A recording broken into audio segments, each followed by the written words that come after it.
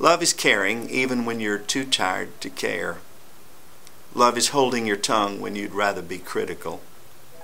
Love is not mushy. It does not have to be worn on one sleeve in order to be real. It can be shown as well with a smile or a touch as with compliments and gifts. Love is not egotistical or self-centered.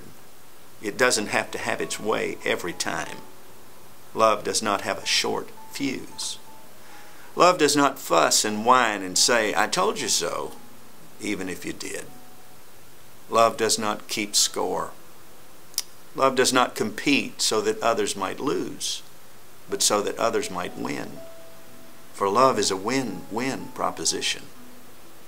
Love does not look for the worst in others, but always expects the best. Love covers a multitude of sins. It is not blind, as some say, for it sees our weaknesses, it knows our imperfections, our shortcomings and flaws, but accepts us anyway, just as we are, with no strings. Love is persistent without being pushy. Love is trusting without being naive. Love is hopeful without being pie in the sky. Love is undefeated. All other gifts and virtues are temporary, here today, gone tomorrow. So much of life is forgettable.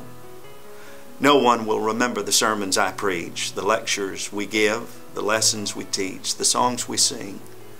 No one will recall the overtime you put in, the courses you pass, the degrees you earn. But they will remember how they felt in your presence. They will remember that in your company, if but for even a moment, it felt as though life mattered, as though they were significant, needed, and valued. When we're little ones, it's hard to understand all of this, but when we grow up, we actually get it.